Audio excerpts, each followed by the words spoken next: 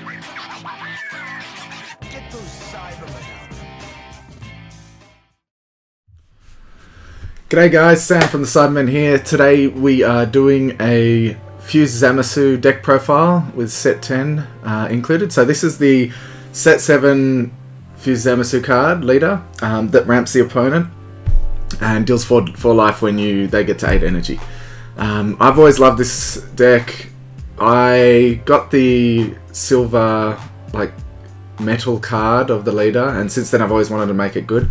I ended up doing pretty well last meta with it or a couple of metas ago maybe, where it was all about Piccolo and all those ramp decks, where this deck kind of went really well.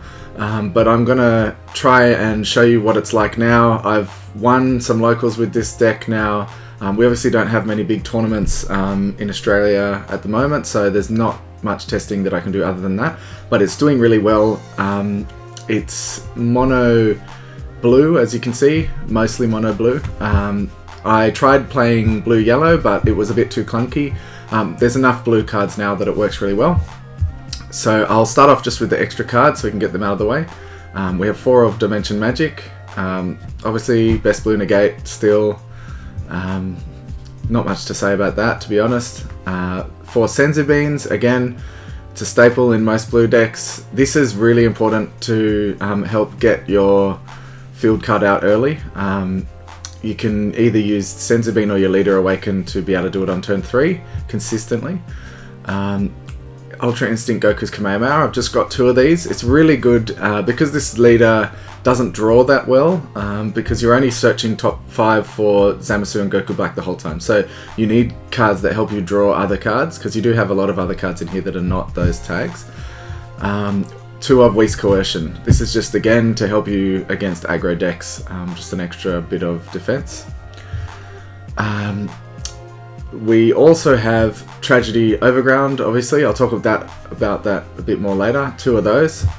So first of all, for the battle cards, we have 2 of Respectful Master Goasu. This is good to help find your pieces. This is the only turn 1 play we have.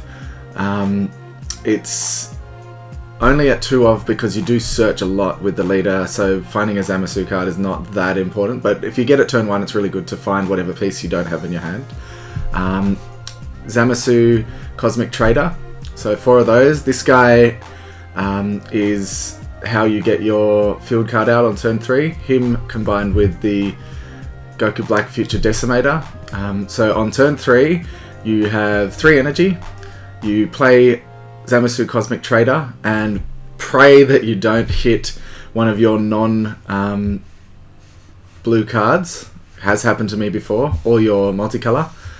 So if you hit one of these, that stuffs your turn up. You can't go to the field card or the big Zamasu that turn, which is a pain in the ass. But it doesn't happen that often. So we go this guy, he ramps 1, then you charge the Goku Black from hand, then you use the Goku Black and the Zamasu that's already on the field to fuse into your 5-drop here, which we run 5 of.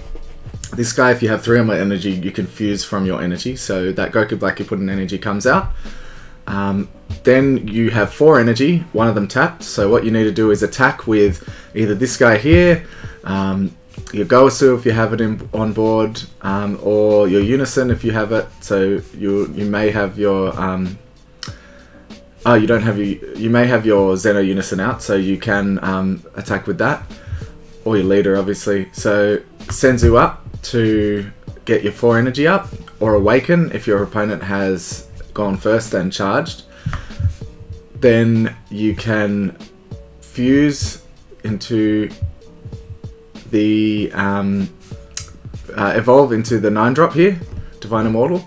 So once this guy's out on the field, you're tapped out unless you can Awaken, and you can activate main or battle at any point to bring out your 9-drop. So a lot of the time you won't be using that straight away. You're just getting a big body, a 35k dual attack on the field that's indestructible, and just swinging in, doing some damage. You want to get them down to 4 life if possible. And then when your opponent tries to go all in or play more battle cards, then you can activate battle, play Tragedy Overground and ramp them.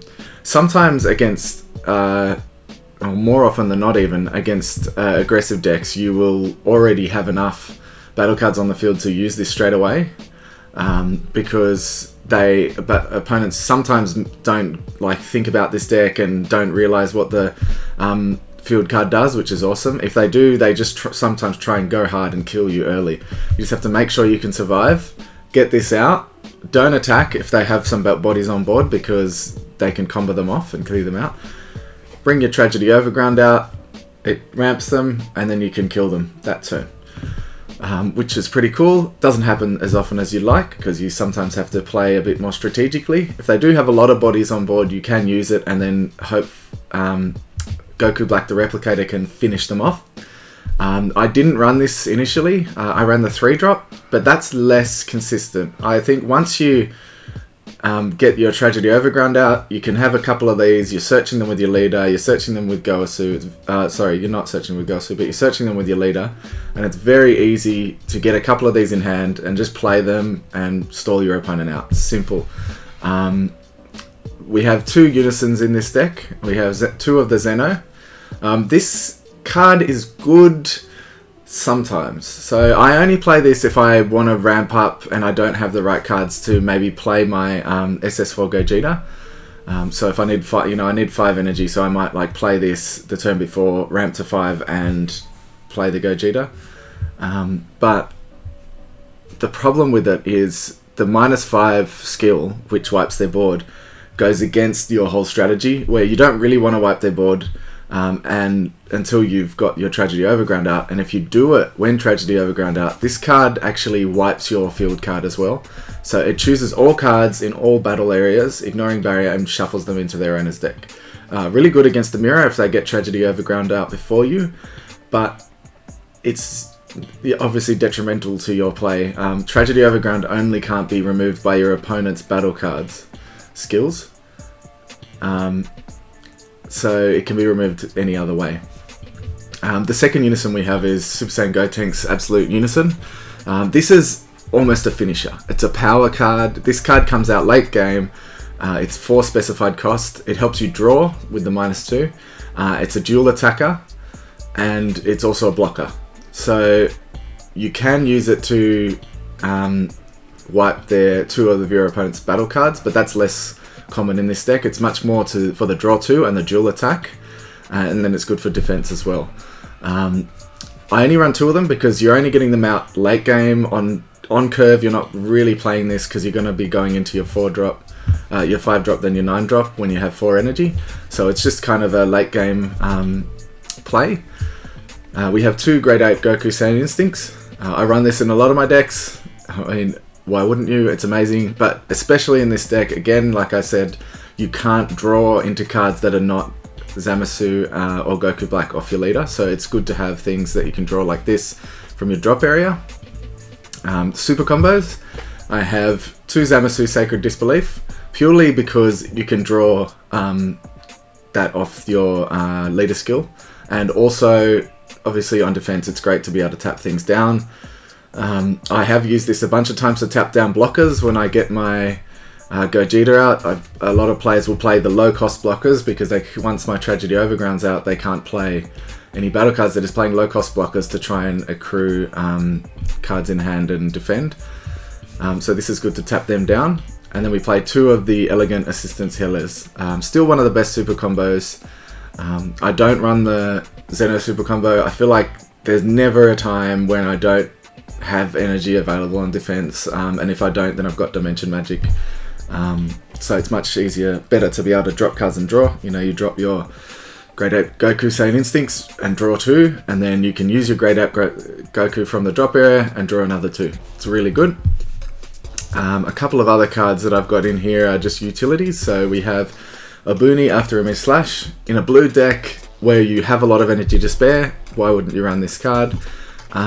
So this guy obviously comes out for 4, he's got Deflect, comes out as a 20k body plus 3 15k bodies, and then you can also use his Activate main to untap and draw, or just untap, sorry, if it goes your way. This is generally finishing turn play if you can't get them to 8 energy Tragedy Overground is good to have out, even if it's not going to finish for your leader skill, just because they can't play cards. So you get this out and finish them off. And the other couple of cards are Great Priest, Herald of Deliverance. I'm still not sold on this. I keep it in there because it's good to bring cards back to hand if you want to replay them. Things like the Zamasu are really good, but it's still not amazing because you don't have that many gods in here. So I may remove this. Goku Black is another one that's important to bring back to hand if you're facing a really long game where both you and your opponent can't just deal that final blow. So if you've got one of these on the field and say one of these, you can play the Great Priest, bring your Goku Black and your Gosu back to hand. But again, I'm still not sold. That's something that probably can be replaced if you prefer something else. And finally, we have the Super Saiyan Trunks God Sealing Technique. This card is kind of a panic button.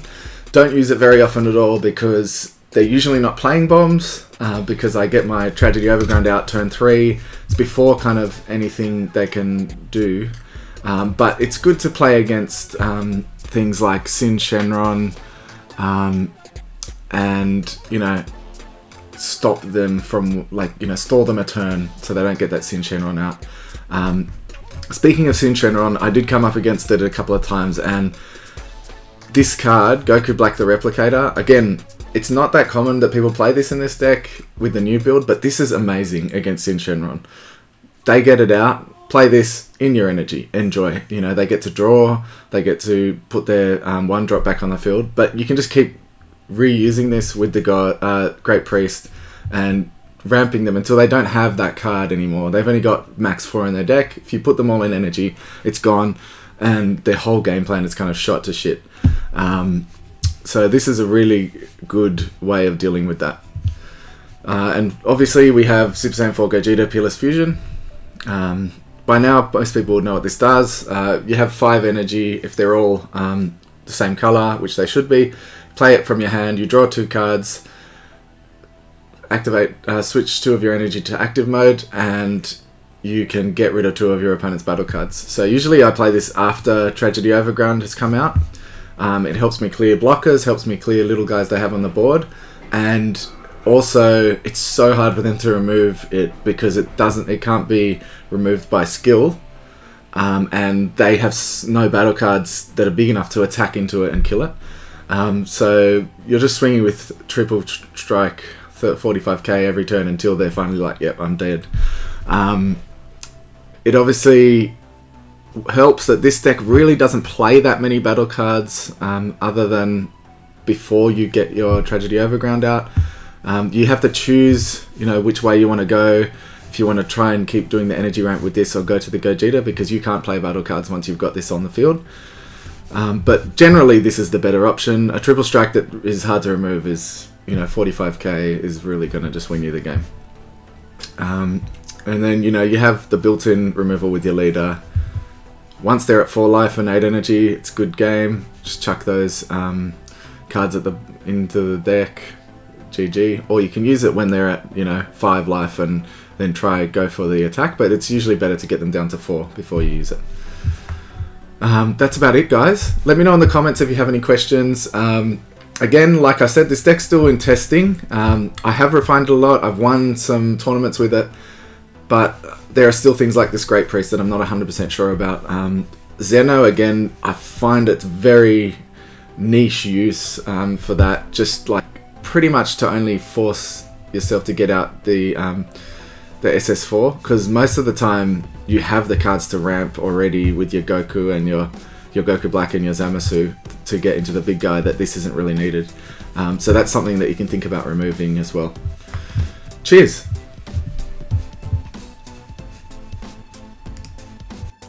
Thanks for watching, guys. Remember to like and subscribe to keep up to date on all the Dragon Ball Super content. We want to thank Grand J Games for all their support, and remind you to use the code CyberMen5 at grandjgames.com for 5% off all your singles needs. Cheers!